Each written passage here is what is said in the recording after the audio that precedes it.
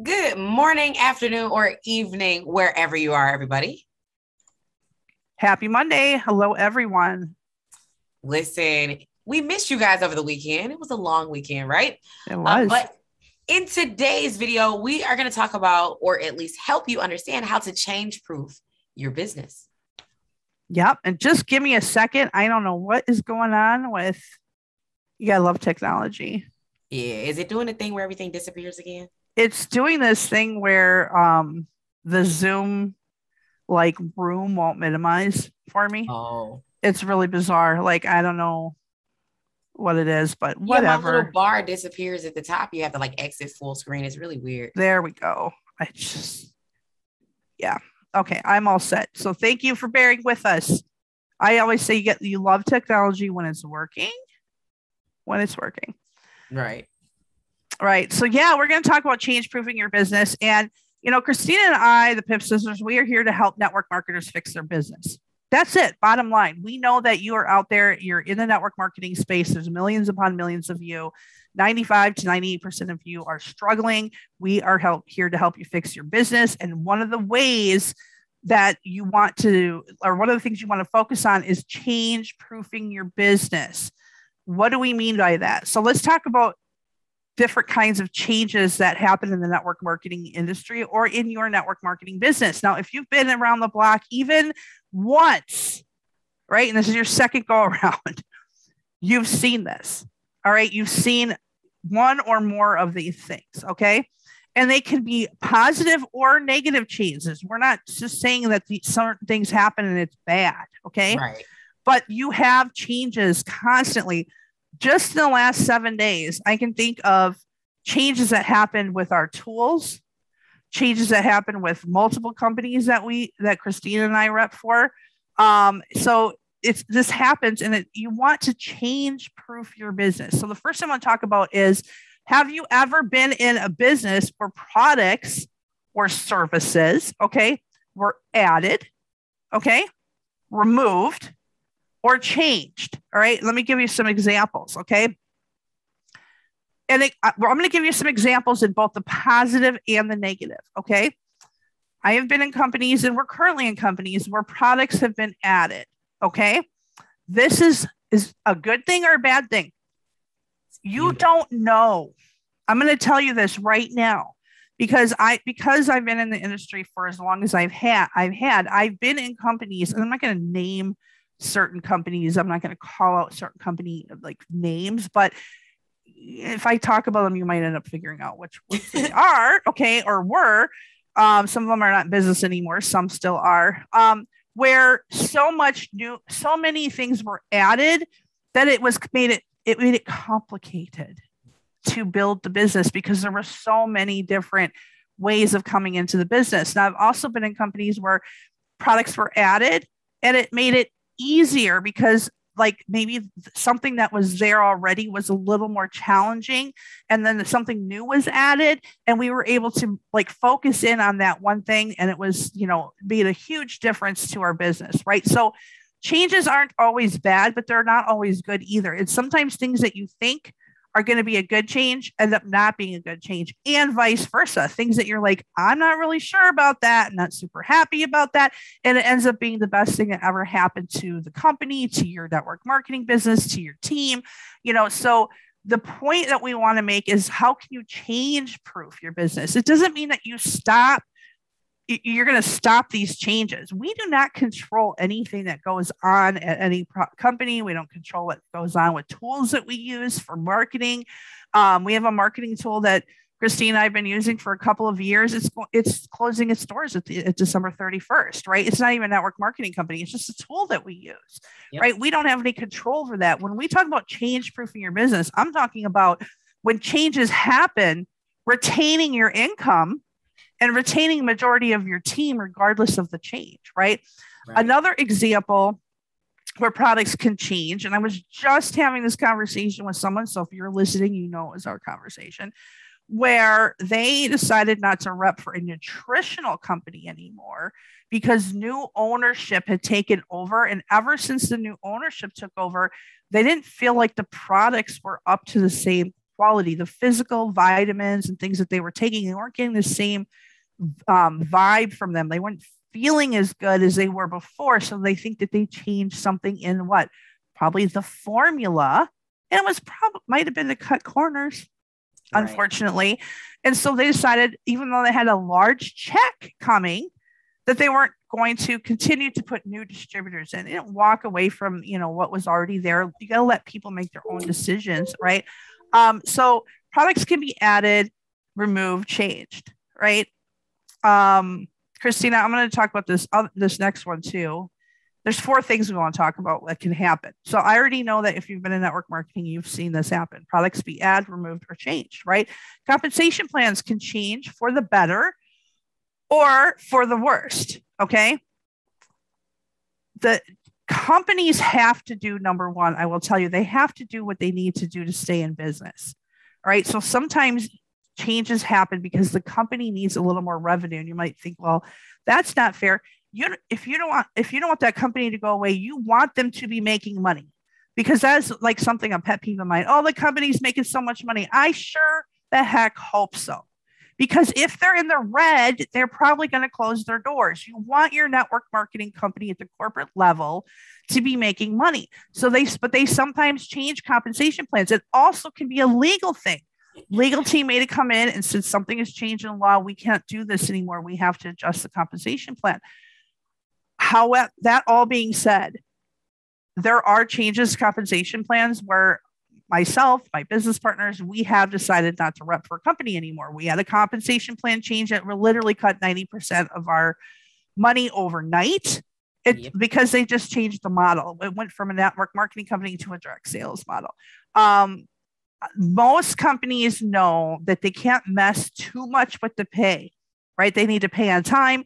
Sometimes, we've had little changes go on in the companies we rep for, just little ones, tweaks that really did not, I think it helped the company create more revenue without taking away from the distributors, the IBOs, or the affiliates or whatever. But the point is, it happens, right? So the compensation plan you have today or the compensation plan you presented to your personally sponsored and to your team members could be different a year from now. All right. Leadership changes in the field. Christina, have you seen any leadership changes? Let's talk to Christina because she's only been in network marketing for a few years. And we have leadership in different positions inside of network marketing, but have you ever seen a leadership change at all? I was part of a leadership change. Oh my gosh, that's so funny. Yeah, like we've had leaders in the business have to step away for personal reasons. And we've had other people in the business who were not at that role have to step into that role to make sure that the business could continue to move forward. So, yes. See, and Christina's she's still in her first network marketing company, which I applaud. And I hope that she never has to go through. Right. That company stays in business forever. Because I would love it if the first network marketing company I rep for was still in business, right? I mean, exactly. Like Howie, if you're listening, Howie and I always say, like, if these companies would have stayed in business or stuck to their original plan, we'd all be like in the trillionaire category by now, right? Because we've never failed a company with it at all. But these things do happen. Leadership can change in a lot of different ways too. Like I just talked about the conversation I had with another networker a week or two ago, where the ownership of the company had changed and then they noticed a less quality product. Okay. So that happened at a corporate level. Now there's also stuff going on at a corporate level that you or I and Christina and anyone else may not even be aware of. And that is their employees coming and going. You might, for all we know, that best employee ever was taking care of support. Right. And then they took a different job. And now someone else is in charge of support. Maybe support doesn't run as good as it used to, or vice versa. Yep. Right. Or whatever. They have different employees in charge of different things. And they're in leadership roles at the corporate level. It's going to change. It's like a TV show. You have TV shows out there and people stop watching them sometimes if their favorite character leaves, if their favorite character gets killed off. But then you have other shows that have changed characters constantly over the years. I'm just thinking of ones that have been around that maybe played for 15 years or more. Something like ER, they constantly had new people coming in and out. Why did it still work? So let's talk about that in a little while. Why were people still watching even though the characters left, new characters came on? And why is something else, another TV show, last maybe an extra year when the main character leaves, right? We'll talk about it. Leaders that you look up to in your organization, I want you to be careful about putting any one particular leader up on a pedestal unless it is the only reason you're there. Right. I have things that there's an educator on our platform. He is the reason I'm there. And if he was gone, I would probably be gone. But you know what? I'm going to tell people that up front, right? Up front.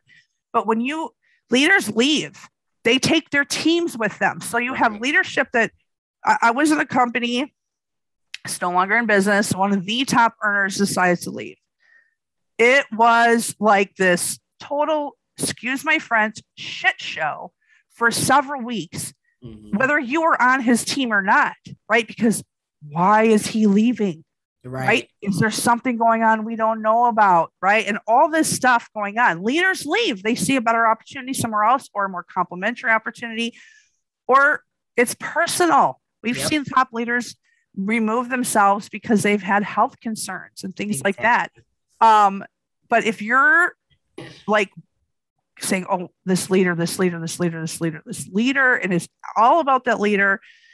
If it is all about the leader, then just be honest. Like, I'm only here because he's here. Be honest about it. But if it's not, be careful, because when they leave, you may lose some of your team if you touted that leader so hard. You also have leaders on your own team, like Christina was talking about, and we don't own people in network marketing. I hear people say, oh, I lost this guy. No, you didn't. You don't own people. You don't own people. They are independent distributors, affiliates, business operators, whatever you call it in your company. You are not their boss. You don't lose people. They decide to go somewhere else because for whatever reason, but they could take a whole leg of your business. And all of a sudden your paycheck goes from this to this, right? From this to this, right? Because you thought that one guy was going to build out that leg and you never had to think about that leg ever again, or you backed off doing any sponsoring yourself because you thought that you had hit the jackpot with somebody. When every time you're looking at somebody with dollar signs in your eyes, whether it's a leader in your organization, a leader above you, a leader sideline, or prospects, it's an issue. Don't look at people with dollar signs in your eyes. Leaders don't always stay, right? That's another change. And then the last thing is, Christina, let's just talk about number 4. Listen, just companies, tools, marketing methods. That is something that you are going to see in growing businesses. Growing businesses do the same thing that we do. They try new things. Maybe they change their marketing because they want to target a different audience. We talked about targeting your audience, right? Maybe some of the tools that they're using, that we were using, got upgraded, right? And now there's a bit of a learning curve because there's something new, right? And when these things happen, we don't always know in the beginning if it's going to be for the best, but just stay positive and keep the chats positive is the number one piece of advice inside of your organization. Right. Focus on the solution. And if there is a change, give it some time to see how that's going to pan out for you. You don't want to prejudge. So when we're talking about how to change proof your business, it doesn't mean stopping change from happening. Right. It means that change is inevitable. It will happen. I guarantee it 100%. I'll put $1 million on it that something in your business will change. The people, the systems, the company, the comp plan, the products, the services, added, removed, enhanced, whatever. Something is going to change. So this isn't about stopping change. It's about change proofing your business, because what we were just talking about, a leader leaves a company, let's say. Everybody's in an uproar. Why did he or she leave? What's going on? They take a bunch of people with them. They're above you, below you, the sign light. It's like the scuttlebutt, right? If you're a military Navy person, right? It's a scuttlebutt and people are talking, right? You have to create, and what you should be doing, and you don't have to do anything, you should create realistic expectations. If you go back to last week, Christina and I went through the LU, right? The letter of understanding that we go through with people. And one of the items is that things are changing on the ever evolving internet and no system is perfect. We deal with technology and people. Technology is not perfect. And we all know people are not perfect. And there will be changes. And sometimes we swap out tools. Christina and I are right now in the middle of going from a tool that isn't going to be in business after December 31st to learning something new. And there's a learning curve for us, right? Right. Just because it's a different interface, right? But if you give realistic expectations at the beginning of the process with your team and ongoing talk about realistic expectations, right, that change can happen. If people know change can happen, right? Right now, we're dealing with changes in a lot of different areas, right? And like you said, good or bad, I don't prejudge. Let's just see how different things play out. Right. Be willing to try this stuff out before you make a judgment. Actually get in and get your hands dirty, press the buttons before you make a judgment. Because like we talked about earlier, some of the changes are for reasons in the background that only people government high might know about. And the company is saying quietly, we need to just change this. So here it is, right? And sometimes it's because maybe the change came in place because the company listened to the people who actually use the products. And people said, hey, this would make XYZ better. Right? So just because you might not know why the change came or where it came from, doesn't necessarily mean it was because of something bad or good. But get your hands dirty, be willing to get in and press the buttons, see what the change is and how you can, like in my mind, I want to see how I can benefit from it. When it's a change, if the company thinks that this is going to be good, let me see where the pros and cons are for me, right? And then see how I can transfer and give that information down to my team so that we all can benefit from it before we go into the situation saying, hey, we might not be able to, give it a chance. It came up for a reason. Yeah. And if what you want to be focusing on is growing mindsets and skills throughout your organization, instead of like touting everything about whatever particular company or companies, like it's this, it's that, growing mindset and skills. And I'm talking about marketing skills, leadership skills, sponsoring skills, duplication skills, multiplication of leaders skills, all these kind of skills. That's what you want to be focusing on. Christina and I are going to start having a couple of trainings a week. One of them is going to be open to the public, where we are getting these skills out to you and doing training. And we're always working on these skills ourselves because we never want to be asking you to do something that we're not willing to do ourselves, right? But if we're focusing on building skill sets within the organizations, the changes don't matter. The changes are going to happen. When I first started marketing on the internet, when I first started marketing on the internet, you could literally purchase lists of names of people who had asked for information generically, though, on the internet, and you can load them up into an autoresponder. And if, I'm going to date myself, but we used to buy leads from ProStep, which was a network marketing company that also paid us to refer people to buy leads. And it was perfect because we were able to create an income stream plus get the leads we needed, right? And we would load them up in an autoresponder. And the next thing you know, we'd have a ridiculous amount of enrollments, which came because of a whole nother set of circumstances, which we're going to actually talk about tomorrow. Because of the mix of products that we had at the time, we were able to enroll a lot of people and make a lot of money. But the point is, you can't do that anymore. You can't just buy a list of generic names that have opted in generically and just load them up in your autoresponder. It's considered spam.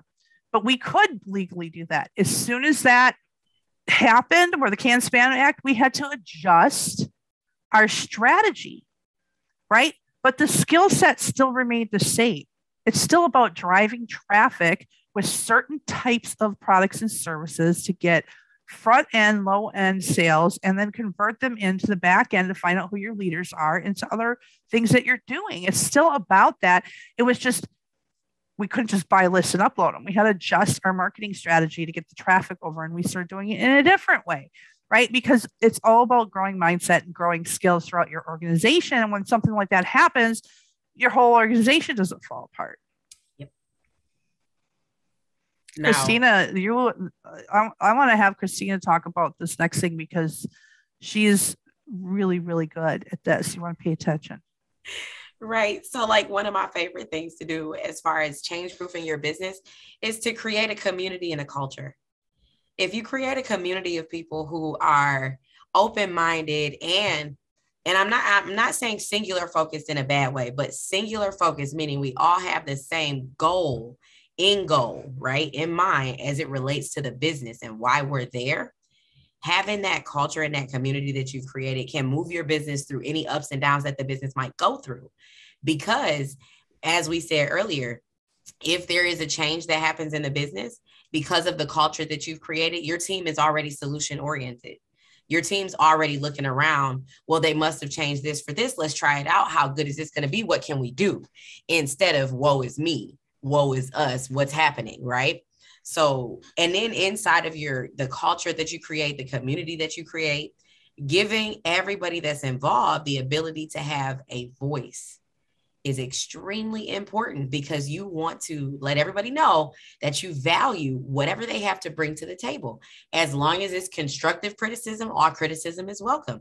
That's how you grow and develop and maneuver and just pivot during some of the changes that happen in the business that are outside of your control. So it's very important to create a community of people who you surround yourself with, who have that let's grow mindset, so that those new people that are coming in feel comfortable and welcome and invited, and they feel like they're in the right place. They have the support that they need, right? Because we've been through some ups and downs in some different communities, different projects that we're in. But because we were there together, it made it that much simpler. We found out what was going to work best for us based on what was going on. So creating that community and just the culture that you want in your business is extremely important, because no matter what's going on, as long as you guys are on the same page, you'll be able to move forward. Whether you have to sit down and work on moving forward or not, you'll always be able to move forward and not have so much attrition in your business too. Mm-hmm. Because that's the thing. People stick around when they feel like people have their best, like the leadership has their best interest at heart. Even like for us, because we trade crypto, the market took a nice little dip this summer. Our teams didn't pull back that much in the amount of people that were in, because they understood and they were prepared for what was coming, because of the leadership, because of the information that we kept them in, because of the community finding other ways to benefit from the situations that were changing in the background. So it's really important just to make sure that you're surrounded by the right people, and give the people coming in that same notion. It's all about the camaraderie. And I think using that cryptocurrency example, it was even more important for our community to have that community when the market's moving sideways, because, the people that who didn't want to stick around were the people that were just, I think, hoping for like some kind of ridiculously fast gains with not a whole lot of work, right? Our core community understands that anybody can slap some money in, to a cryptocurrency and see it possibly go up. Right. And we were in a market maybe like earlier this year where even crap coins, you could throw crap at crap coins and still make some money. It's a fluke. We have a little bit of a bias because our mentor does the necessary research to find good coins and social media doesn't. So we have a little bit of a bias. We do, but it's like, there was earlier this year, like everybody and their mother is throwing money into the crypto markets and probably doing okay. We helped like my mother-in-law, I say our, but it's actually my husband's mother and my mother-in-law, get some crypto, and I was very strategic on what we had her buy. I wasn't going to let her buy a bunch of crap, right? Because the point I'm trying to make though is that because that could be a whole tangent, like not even on this subject, right? But here's the thing: when things aren't going going to the As moon, expected, yeah. whether it's in crypto or everything else, that's when culture and community is even more important, because adversity is part of everything, right? Struggle is part of everything. Uncertainty, it can be part of everything, right? And community and culture is really, really important. And tying into that, being honest and authentic and having integrity in everything that you do is also a way to change proof your business, meaning that when changes happen, you are honest about them. You want to be positive with your team, but if there is something that is happening that you are not a fan of, it's okay to say that in a positive way. Right. But I think that, some of the stuff that goes on in the industry is that we always have to be hyping everything up. We don't. I have seen lots of leaders who, with integrity, leave money on the table because they had like I can think, I'm not going to say the company again or the person, a suite of products. And this particular leader is like, I love everything that we do, but I am not a fan of this. If you're a fan, cool, but I'm not a fan of this particular thing that we've got, but we've got this going on. So this is for me, this is where my focus is. There's nothing wrong with that because it's being honest with people. I've also seen people leave leave potential money on the table. And I'll give you an example because I leave it on the table and Christina leaves it on the table because we aren't money oriented. Right. Inside of our education platform, there's a couple of different levels that you can get involved in. I do not push the highest level unless the highest level, and I'm talking dollar wise, makes sense for that person. And, I had a prospect who's a networker say to me, why don't we have everybody get in at that elite level? I said, because the elite level isn't for everybody. It's not for everybody. And so I'm not going to be, that would be inauthentic and dishonest. You're doing your prospects and the new people joining your business a disservice by having them sign on to things that won't benefit them. And it's not to say that it won't benefit them later. But initially, when you have that conversation, bringing people in, you should be asking the questions that you need to ask to get to know this person, to see what products and services you represent is going to fit them and their budget best. They can always upgrade. Like that is, Christy right. And I agree that is a bit of a pet peeve for us when people push the highest ticket thing because your bottom line is what you're worried about. Be honest with people and you catch way more flies with honey. Promise. If you look at what we do in our silver business, you can get on auto ship for I think it's between 1 and 10 coins a month. We have people at all different levels, right? If someone says to me, my budget for my business is $600 a month, and we build multiple income streams, I'm not going to say buy $600 a month of silver. Right. Because I want to make sure they have a budget for all the things we need to get involved with. They may only be on 1 or 2 auto ship coins, but then they can work up to having that silver paid for through their commissions and work up to 10 coins on auto ship for free, getting that silver for free. Right. But that might not be how they start. Christina and I have so much in common as far as we want to do what's best for people's individual situations. Everybody has different money, different time, different skill sets, different mindsets. And as Kurt says, you got to meet people where they are. Right. We want people to be up at the same place we are, right? You guys know I just dropped a couple months ago $10,000 for mentorship. I know that everybody can't come in and drop $10,000 for mentorship. Right. Do I think that you need it? Yeah, I think it would be. Do I think that you need it? Maybe not need, but could benefit. Sure. Yeah. But if your budget is $400 or $500 a month, that's not where you want to be dropping it at this point. Right. You want to be doing other things. And so, that's why also having different price points and different value points, right, are available. And in some cases, a higher price thing may not even be more valuable. Right. Because, but it sounds like it should be, but if you take a look at like what we do with education, the higher price point has so much in it that if your brand spanking new, it's like going to being a kid in a candy store, like, oh, I'm gonna pick all this stuff. Like we would rather have you focused in like one area first, right? So while the higher thing it is more valuable and has more things there, it might scatterbrain people. So and then for someone like ourselves, we want the elite membership, let's say, because we want access to more tools because we're more advanced.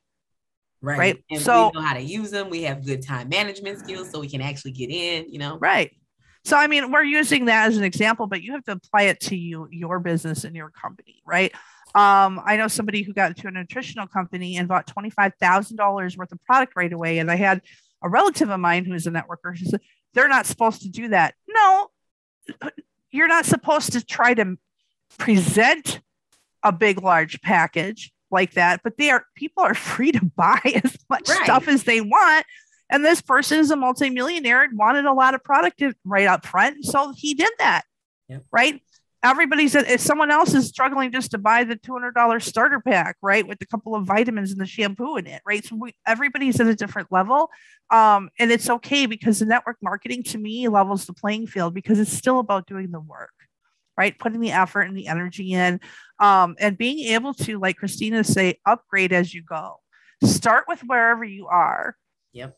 And then reinvest your money into other things that can help you automate more stuff. The more things you can pay for, the more automation you can have, right? Automating your social media posts, automating your emails, automating other things, even paying people on Fiverr to build out capture pages and landing pages for you. That's a thing.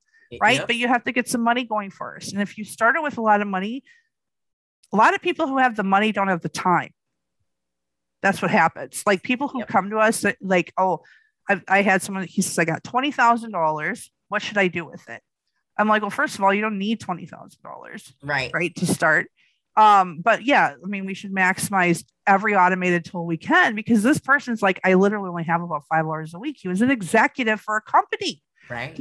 So it's like, let's automate as much stuff as we can with your money, right? If you don't have as much money, you can't automate as much stuff, right? And so it's just a trade-off of time for money. And then as you go, you're reinvesting. And so I guess the point is change-proofing your business, giving realistic expectations to your team that the information I'm giving you now, we are always enhancing, and us as a team, us at leadership, the companies, there will be changes. Expect them. Yep. It will happen. And if you're honest with people and they stick around because they trust you, you want that trust, because at the end of the day, your character and reputation is what you need to protect more than anything else. Yep. It's all you got. It's really all you got. You take it with you wherever you go. So tomorrow we're going to expand and expound upon this, right? So we're change-proofing our business by creating, the right expectations and growing a culture and a community with the right mindsets, the right skills, being honest and authentic in things that we do, being real with people, telling the truth, right? And tomorrow we want to talk about how to choose the right mix of companies and products to promote, because, we are here to help network marketers fix their businesses. We know you're struggling. And it may be just, Christina and I might look at your business and we say, look, you're on the right track. You just need a couple little tweaks. So we're going to talk about like the mix of things that you should be promoting to really maximize your efforts. And we're going to do that tomorrow. And so That's our show for today. Now, if you guys are serious home business entrepreneurs who struggle creating customers, enrollments, leaders, and just income in your business, we told you that we're going to go over with you and give you a step-by-step how to create automatic enrollments, sales, how to build multiple income streams in a course that we're going to throw for you guys all day. Okay. So make sure that you subscribe to pipsforbrunch.com, the newsletter, because everybody who's already subscribed will get access to that information early. Okay. Because space is definitely going to be limited. We do want to make sure that we have time to do Q&A and things like that. So space is limited for that reason, but make sure that you guys are staying plugged in to that newsletter. We give away a lot of information that we don't do on the show, that we don't do on our social medias inside of that newsletter as well. So like Christy said, that is going to wrap us up for today, but I hope you guys are having an awesome and productive morning, afternoon, or evening, wherever you are. Bye. Bye.